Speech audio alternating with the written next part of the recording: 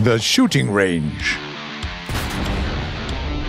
In this episode, Pages of History, the origins of the Soviet T-50, air triathlon, comparing the top-tier fighter jets, and Metal Beasts, a new Chinese MBT.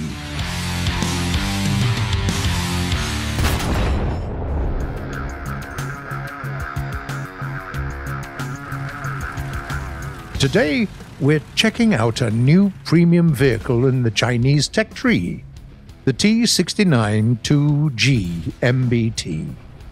We've already seen the researchable modification of this machine at BR 8.0 as one of the first rather original Chinese projects. The 2G version of the tank received a more powerful gun and additional protection, which resulted in its rating being increased to 8.7. The main weapon of the T69-2G is a dual-plane stabilized 105mm gun with elevation angles from between -4 to +18 degrees. There are also two machine guns, an anti-aircraft one and a forward-facing one. The front of the hull is covered by 100mm of armor placed at an angle and added with a layer of reactive armor, giving it an extra 370mm of protection against explosive ammunition. The turret has a similar structure: cast homogeneous armor with blocks of reactive armor from the front and slat armor from behind.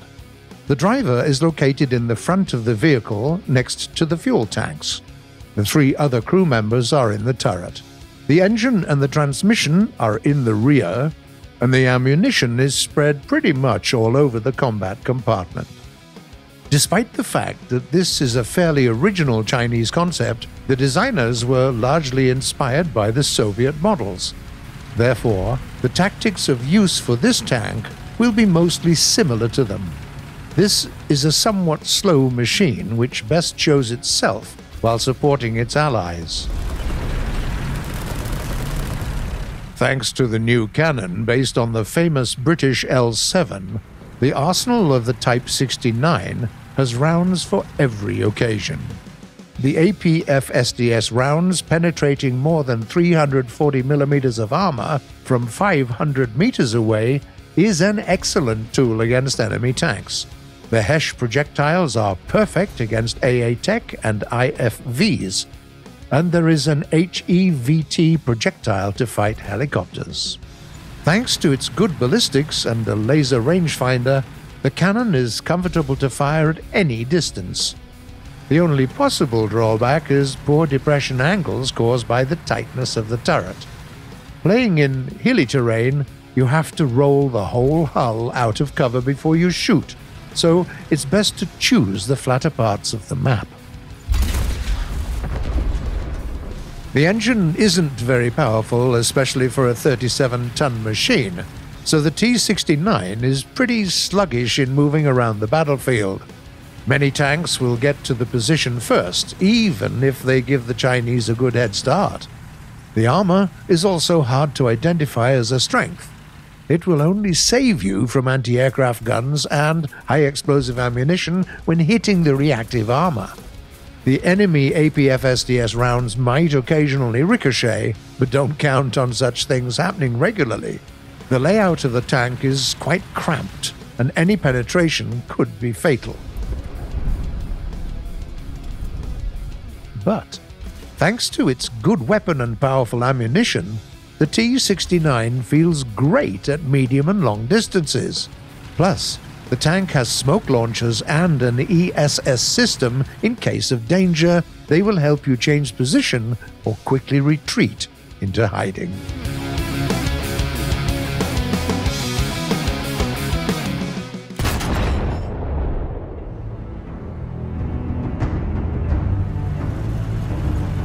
During the late 30s, the main and most widespread Soviet tank was the T-26.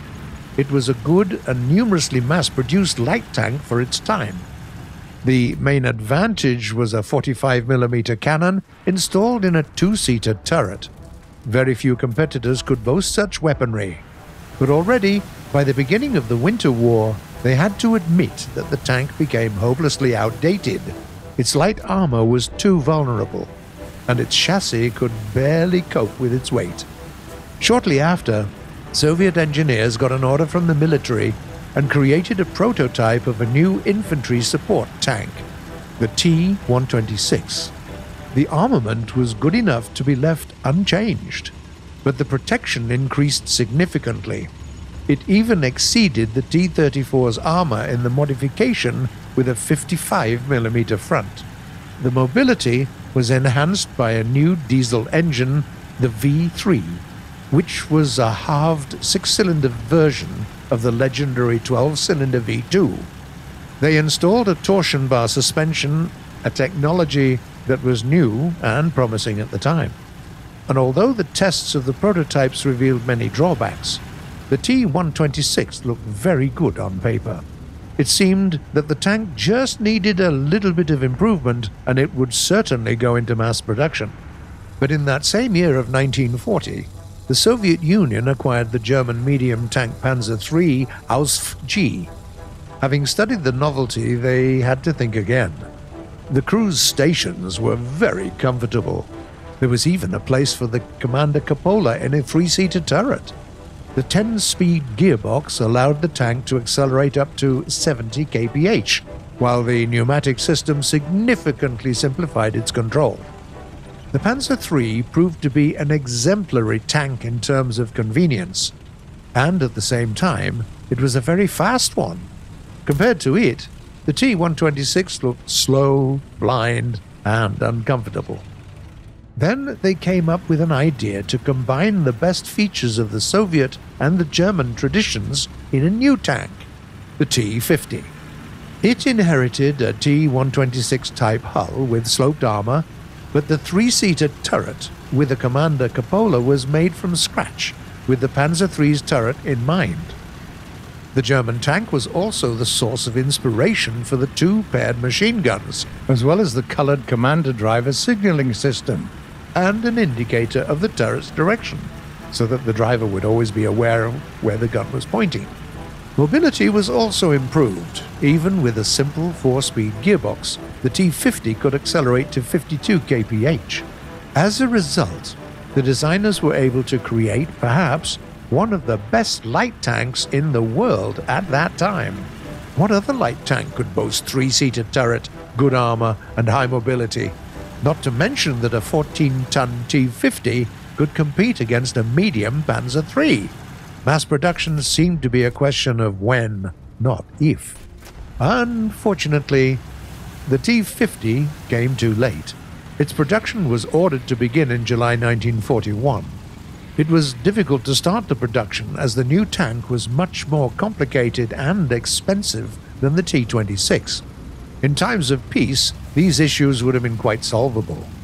Some factories would need some time to re-equip, but that's it. But by the 1st of July, the explosions of the Second World War were already booming on the Soviet territory, and many factories started hurriedly evacuating. The production of diesel engines for the T-50 stalled, and without an engine, the production of the new tank itself had to be shut down. In total, they only produced about 75 vehicles, against the whole 11,000 of the T-26. Instead of an advanced light tank, they had to start producing the simpler T-60 and T-70 tanks, which were outfitted with car engines. But that's a whole different story.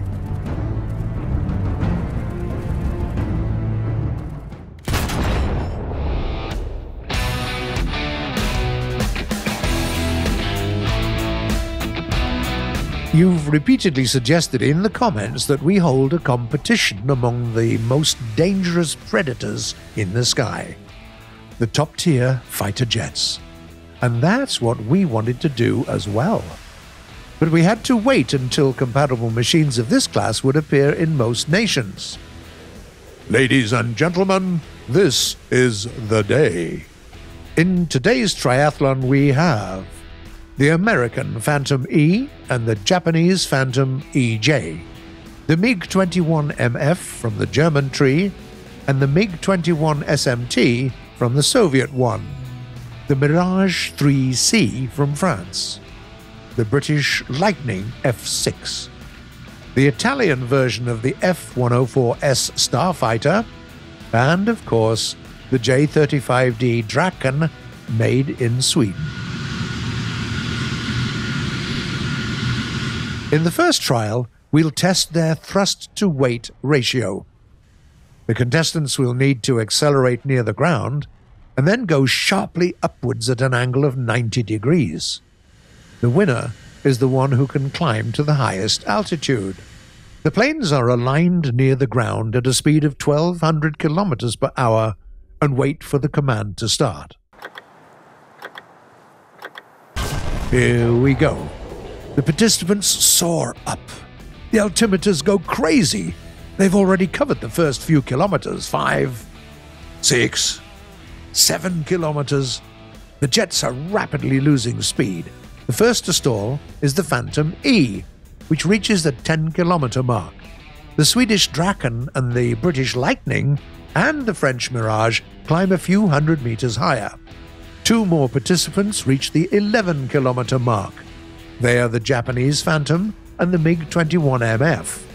The MiG-21 SMT climbs to 12,200 meters, but the winner in this test is the Italian Starfighter with the result of 13,600 meters. Moving on to the second test.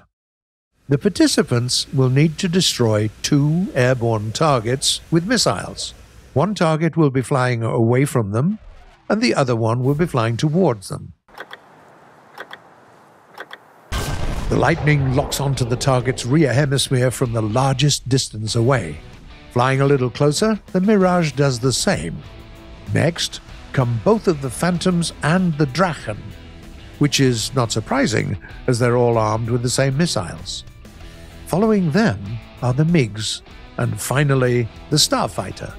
However, when attacking the enemy in the front, all participants predictably experience some troubles.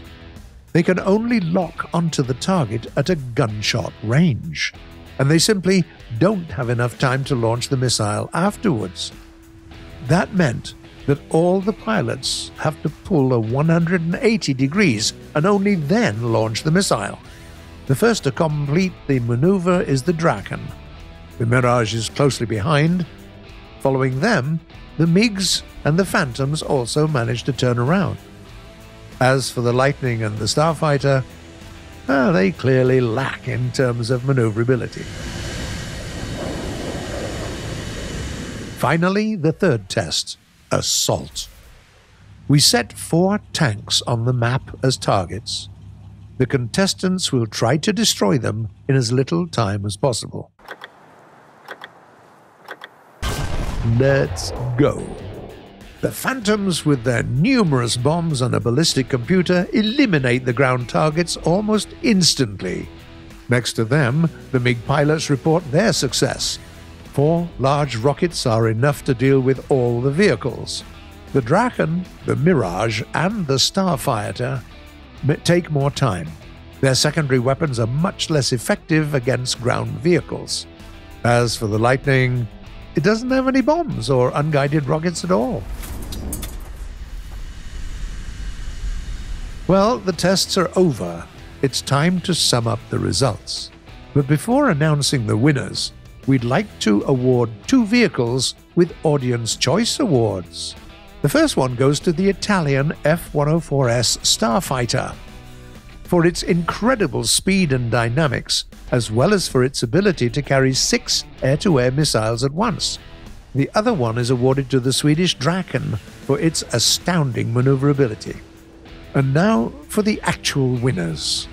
The third one today is the French Mirage 3C for its excellent performance data and exceptionally successful air-to-air missiles, which make it a very dangerous opponent in the air element. The second place is shared by 2 participants at once, the Japanese Phantom and the MiG-21MF. Thanks to their excellent flight performance, wide arsenal of weapons, and ballistics computers, They feel great on the battlefield. Finally, the gold goes to the Soviet MiG-21 SMT for its stunning thrust-to-weight ratio and versatility, which makes it equally comfortable to fight both air and ground targets. And now, it's time to move on to answering some of the questions that you asked in the comments.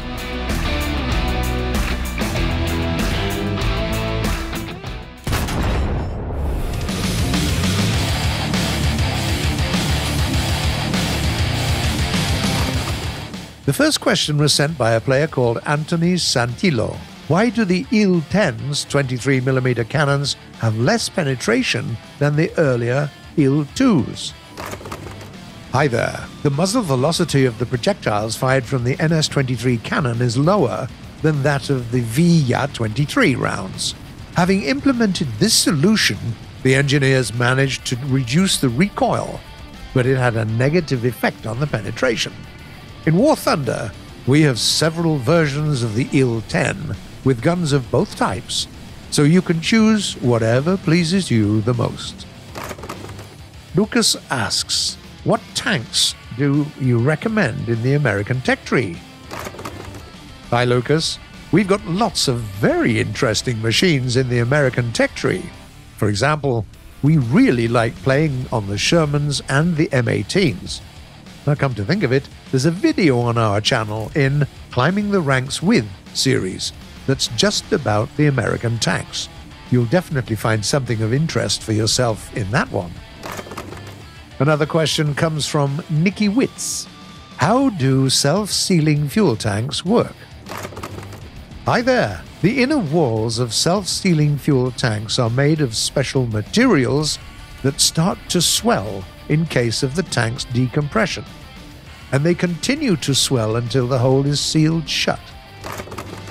Mark Maben writes, can you tell me how to, not that I've used T95 Doom Turtle very effectively? Hi Mark. The T95 is quite a unique vehicle. To maximize its potential and be as useful for your team as you can, pick the main direction of your team's attack actions. Moving along the map, support your comrades by firing from behind the front line.